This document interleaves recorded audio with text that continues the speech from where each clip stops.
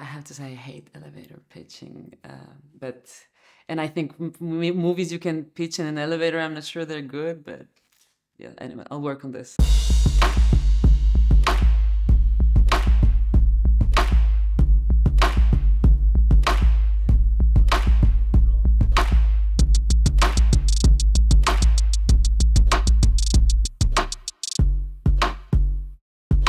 Okay, so any card.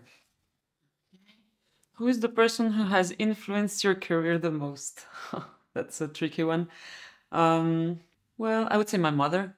Yes, because she's very severe when she reads my scripts. So she's the only person I can trust because of that. So that's good. Why do we continue to make films today?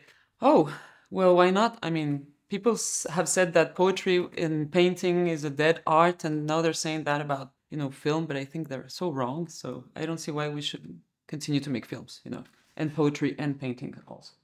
Should I continue? Why do you make movies? I used to like a lot watching them, but then it wasn't enough, I think.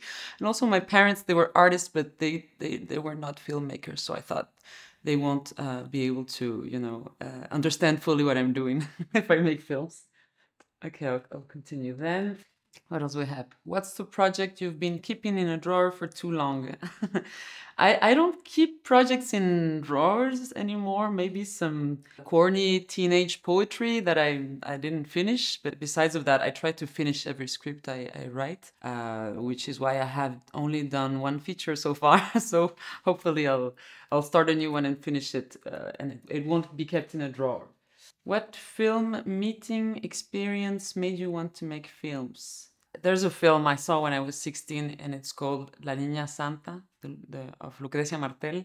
And when I saw it, I thought the filmmaker had guessed something about me that was very intimate, and I was very uncomfortable with that. And in the meantime, I thought like, well, if cinema can look at you this way in such an intimate way, then it's important. I don't know, it can change people's lives or make you feel less alone in the universe.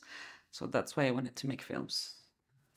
What is your next project? Well, I'm writing a film about my mother and my sister, and it will be called No siempre soy tu animal materno, which is really hard to translate in English, but it's like I'm always your maternal animal.